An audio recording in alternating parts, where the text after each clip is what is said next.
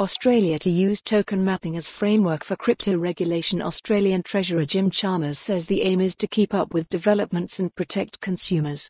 Australia's new government, led by Prime Minister Anthony Albanese since May 23, will begin a review of how cryptocurrency assets are managed, with a view toward keeping practices up to date and protecting consumers, Australian Treasurer Jim Chalmers said in a statement released on Monday. Australians are experiencing a digital revolution across all sectors of the economy, but regulation is struggling to keep pace and adapt with the crypto asset sector, Chalmers said in the statement.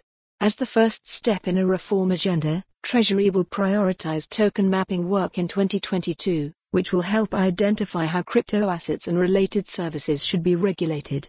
This hasn't been done anywhere else in the world, so it will make Australia leaders in this work. Token mapping involves uncovering the characteristics of all digital asset tokens in Australia, including charting the type of crypto asset, its underlying code, and any other defining technological feature, according to the Sydney Morning Herald.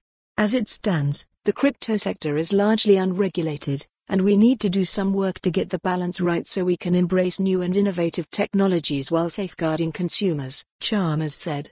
With the increasingly widespread proliferation of crypto assets, to the extent that crypto advertisements can be seen plastered all over big sporting events, we need to make sure customers engaging with crypto are adequately informed and follow the URL for the full article. For more on this story, visit the news article link.